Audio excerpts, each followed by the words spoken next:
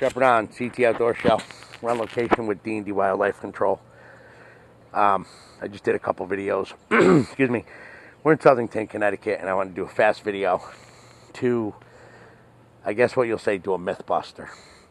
See the skunks are going in right there? I got one over there. Just covered it up. See the trail? See this? This is all their tracks, okay? They're living under here. And I see a lot of times on social media how people say, I threw mothballs. Look at this. They've been there for a week. See the mothballs? The guy put them there for a week. You can see the skunk footprints right on them. Okay? I'm not trying to be the bad guy or anything here, but mothballs do not work. Okay? I don't care what anybody says. I've been doing nuisance wildlife removal professionally for 30 years. I have many pictures of mothballs in attics, mothballs under decks, mothballs under porches where skunks, woodchucks, or squirrels were going in.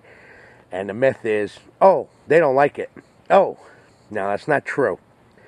Okay? What it is in certain situations with skunks or woodchucks, they have more than one den. And you put the mothballs in there, and that woodchuck or that skunk just happened to never come back to that den site, and you think it worked. It did not work. So again, as you can see the skunk footprints right on the mothballs right there?